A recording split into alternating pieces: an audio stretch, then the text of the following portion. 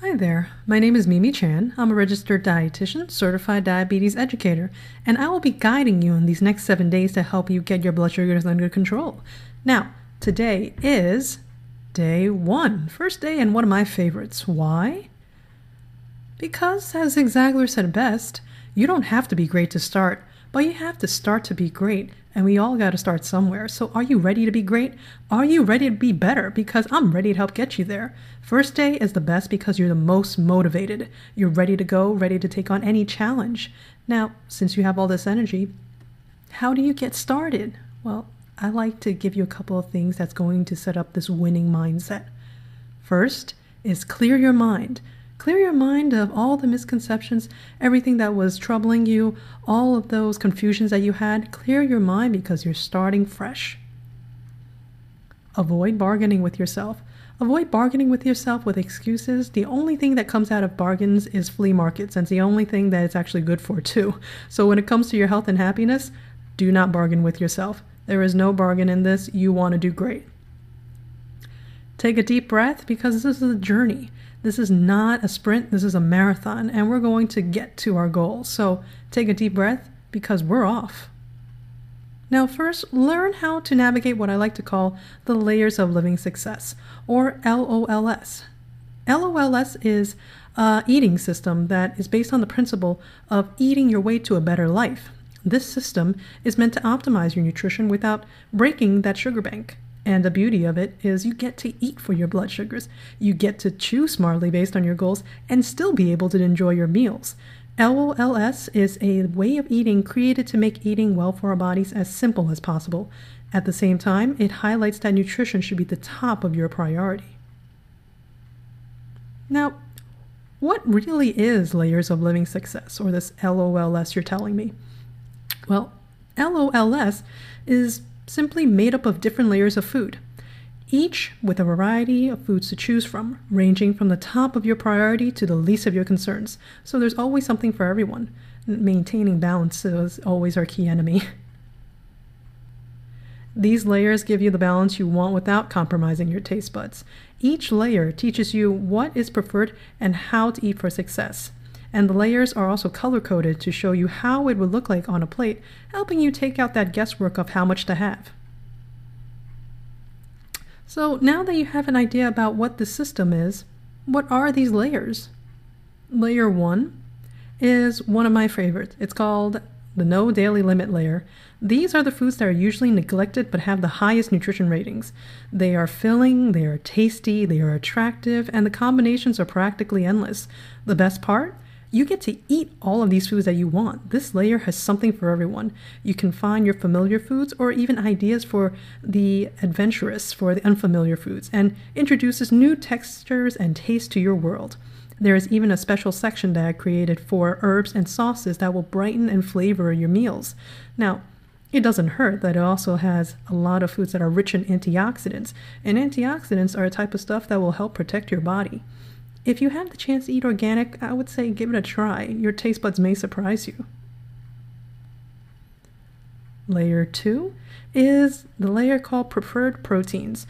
Now, these foods were hand-picked because these are the foods who are needed for daily function since they have important jobs in your body. They're known as the body's building blocks, and they help build and repair our tissues. These proteins are picked specifically to help maximize your body's potential. They're also great for curbing your hunger, they're filling, and they also have a low risk of spiking your blood sugars. The way I like to approach this layer is to prepare them by steaming it, grilling it, baking, broiling, or even slow cooking to bring out a little bit more of those flavors. Now, if you have a chance to eat organic, cage-free, or even both, I would say give it a shot. Layer 3 is what I like to call the favorite fats. Now, if it hasn't been your favorite fat yet, you still have time to get close to these gems because they provide the body with the useful type of fats to help maintain your daily protection. What type of protection you're asking? Well, it's great to help protect your eyes, your brain, and also it supports body functions like helping you make hormones. Now, the way that I like to approach this layer is that if it's oils, I would like to cook with them, or if it's something like a nut butter, like a peanut butter, you can spread them on something.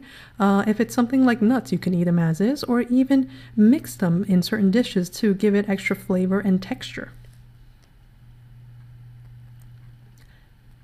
Layer 4 is what I call the low glycemic index food. Now, the name's a little bit scary, but it's really not all that crazy, because these are a type of foods that are still carbohydrates, but are known to have a generally lower risk of spiking your blood sugar than the other foods. Also, they're higher in nutrients than some of the others, so they were handpicked especially for that case. And as well as, these are the carbs you want to consider first when you're planning your meal. Now that you have an idea about these layers, how do you use them? What does it look like? And how do I create a meal with it? I want to give you a couple of tips in order how to use this effectively. So the first thing is always having the right utensils. Start with a 9-inch plate. This is the only measurement you'll ever need to take. This is going to help you get an idea on how it looks like on a plate once you put it out together.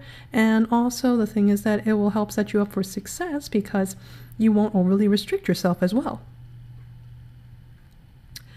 Number 2 is look at your hand. Not at anyone else's. You want to always use your own hand. Forget the whole idea about a deck of cards, looking at a woman's hand, or your significant other's, or using a CD case. You want to use what's always on with you all times, which is your hands. So remember this mantra for all your meal needs. Fist, palm, thumb. Repeat after me as you're making these gestures. Make a fist, palm, and thumb. These are important because you want to use this in measuring out your layers. At every single meal, you want to have at least this much of layer 1, 2, and 3, and at most this much of layer 4. So at least the palm size of layer 2, at least the thumb size of layer 3, at least the fist size of layer 1, and at most half of fist size of layer 4. These were placed to let you know that this is not a diet. This is not to starve yourself. This is not to restrict you. And so giving you these ideas of how to put together the meals is going to make it a tasty adventure. Speaking of tasty, number 4 is very important to me because I want to make sure that you're enjoying this. Your meal should make sense to you. These are foods that you're picking out from these layers that you actually like, that the combinations are going to appeal to you. It's going to look appetizing. You're going to look excited at every single time you get to eat these meals. It shouldn't be restrictive or make you cry at every single time that you're going to be looking at your next meal. No, that's not the way that we're setting up for success. This is not a healthy mindset either. So pick some of the foods that you like from the layers and create it in that way. And in that case, you're always going to be happy. Last but not least, always have unsweetened beverages at every single meal. This week, when you're going through this eating pattern, you're going to be changing some of the things that you usually used to do, and so your body's going through a change as well. Staying hydrated is very key in this week, so make sure you're drinking plenty of unsweetened beverages at meals and in between. Now, what are some things about unsweetened beverages, right? What are some ideas of it? Well, it could be water. It could be your unsweetened coffees like espresso or black coffee, or even a whole arrangement of teas. There's plenty of different herbal teas out there. There are black teas, green teas, white teas, you name it. You have a whole world to explore. Of course, unsweetened.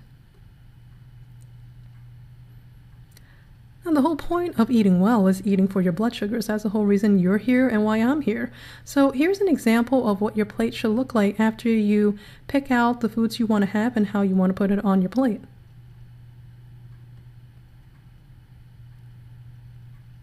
As with any sort of times that you're trying to prepare meals or actually, trying to figure out what to eat, the ingredients doesn't even give much of imagination. So sometimes here's a couple of tips, that will help a lot of you in making sure that you're picking the right things out and also make things a little bit easier. So when you're looking at, let's say, breakfast, right? Pick out your layer 2 and layer 3 first. Once you have an idea of your entree and what type of fats you want to use, you're going to have an idea on what to do with layer 1 and layer 4. So seasoning, I leave it always up to you because everyone has different taste buds. Some might like a little bit spicy, some like it a little bit more sour, some like it actually a little bit of a bitter balance, like with broccoli rabe or radicchio. So I definitely leave that up to you. In that case, you're going to have an idea about what works and what doesn't work for you. Layer 1, you can always pick more than one of layer 1 foods. And so in that case, you're going to have a little bit more nutrients, a little bit more fun with it, as well as a little bit more taste and texture. Layer 4 will always be the last part of your meal. And as always, drink plenty of unsweetened beverages this week because you're going to definitely need to stay hydrated. Using the principle of LOLS, I picked out a couple of things of what your day can look like just to show you how simple you can use. So for breakfast, you can look forward to 3 scrambled eggs with a pinch of salt, pepper, tarragon, olive oil with a little richness from half an avocado, sauteed spinach for that savory component with garlic, olive oil, salt and pepper, a snack apple, and having a refreshing green tea to mix together the flavors. For lunch, you can look forward to something like a sardines with lemon and capers. You can use canned olive oil if you want. That just minimizes a little bit on that preparation. Pair it with olives and pistachio, a little bit of hummus, a little freshness from Michelin greens with a splash of balsamic vinegar, and a tall glass of refreshing mint lemon water.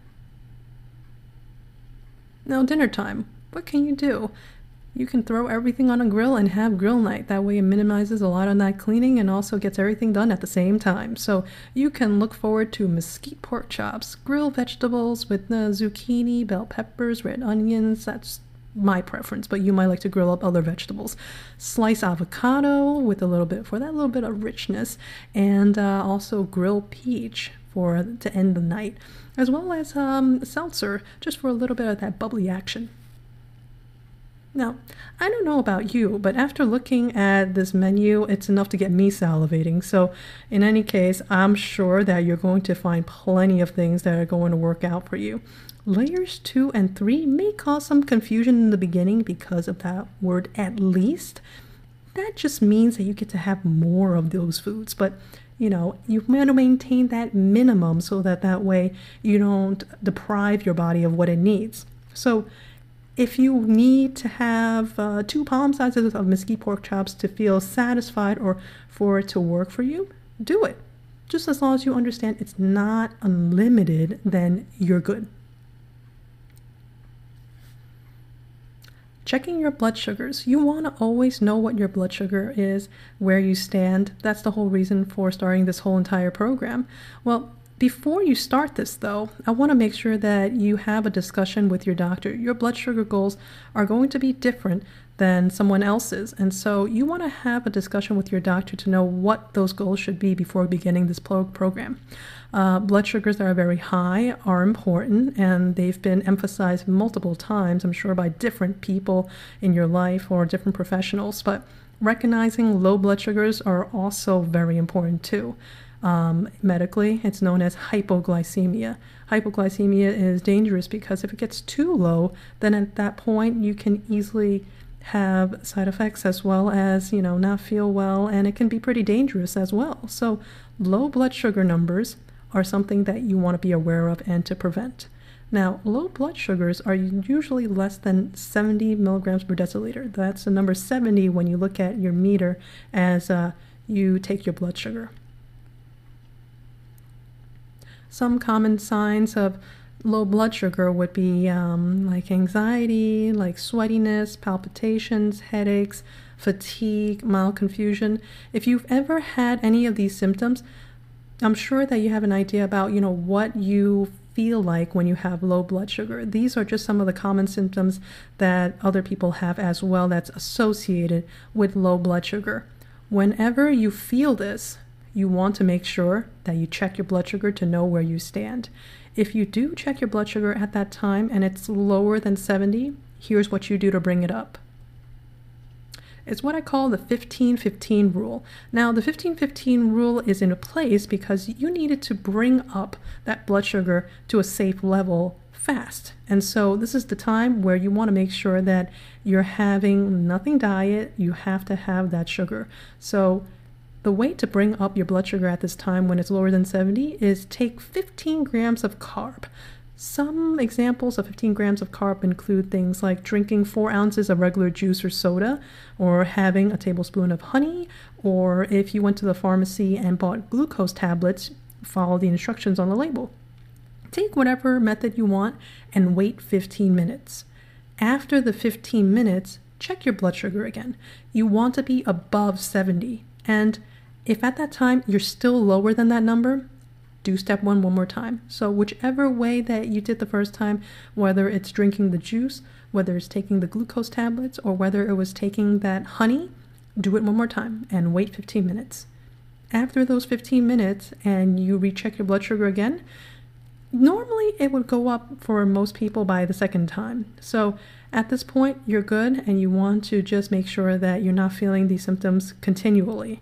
Now, if you did this step twice and it's still low, you want to call your doctor right away. And at this point, I want to congratulate you because you did it. Today is day 1. You didn't push it off for tomorrow. Everything is in the present and everything is now. You have decided that you wanted to get this under control. You want to do great for yourself and you want to feel better. So take everything that we've talked about today and go over one more time if you need to, look at the papers one more time, pick out some of the things that you know is going to work for you. And until tomorrow, I wish you happy eating.